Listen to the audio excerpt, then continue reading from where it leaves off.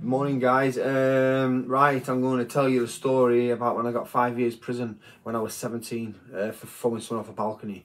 I got done for charge with section 18 and attempted robbery. So about between 4 or 5 of us, we were only 17, 18, there was a 15-year-old and 16-year-old, but the 15 and the 16-year-old, if I wasn't there, this crime would have happened, because I was a bit of an influence over him, because I'd just come from a different estate and I was a bit more criminal minded, and I kind of like swayed him into to follow me and do what I kind of said, kind of thing. So we're up at these flats, we're getting pissed, and we got cold, so we booted the door off the flat, thinking it's going to be empty and we'll go in and chill.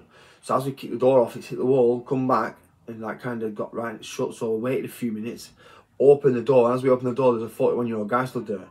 He's like, "What the fuck are you doing?" And we're like, "Shit." So everyone starts fighting. Well, not me, the guy and 2 kids I was with start fighting, and they're scrapping for a few minutes, and they're each trying to get better of each other. And I kind of intervened. I've gone over and I've cut for the guy in an headlock like that, and I've lifted him over the balcony, but I'm dangling him over the balcony. And you know what I said to him? I said, "Give me a kiss and I won't drop you." And thinking about it now, it's so cringy and so pathetic, like, but I was wild when I was younger. I don't know why I said it, but either way, I said, "Give me a kiss, I'm going to drop you." He said no, so I let go. He fell off the balcony, screaming. We've all run off. The next day, police are at the booze buster looking for the CCTV of who bought the crate of beer, because all the cans were outside the house around there. Anyway, I got nicked for attempted murder. They swarmed me on my mum's front. Nicked for attempt murder. We're in the cells. They're like, and what I tried saying in the interview is, the guy's come running at me and I've moved out of the way and he's just gone ping over the thingy. So anyway, we get charged with a section 18, which is grievous bodily harm with intent, and attempted robbery. Me and 2 other lads, same charge, same offence.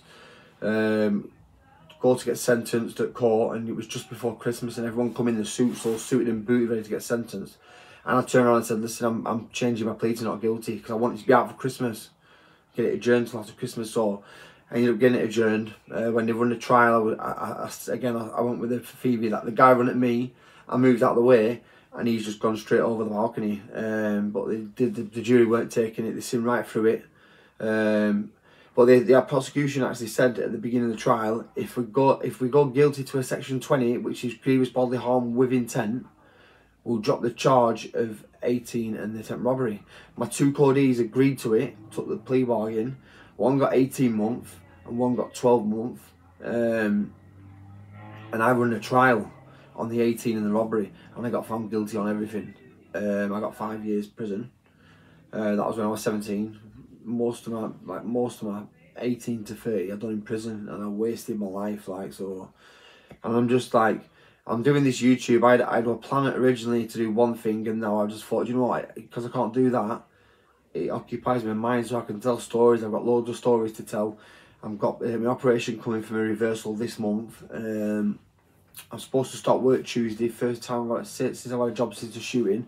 Just trying to get back on my feet, guys. So if you watch my video, do you know it takes 2 seconds to literally just subscribe to my YouTube channel? Like, I'm begging you guys, please subscribe to my YouTube channel. It takes 2 seconds, it don't cost nothing. Like, share and subscribe, and I'll keep these stories coming. If there's enough people wanting to hear them, I'll tell the story, and I'll go into detail, and I'll keep you occupied. Good stories anyway. Prison stories, out of prison stories, stories about Bruce ragging people and drug deals gone wrong and violent assaults and shootings. And honestly guys, I've got some proper stories to tell. So if you like this and you enjoy it, then I'll do another one. Nice one.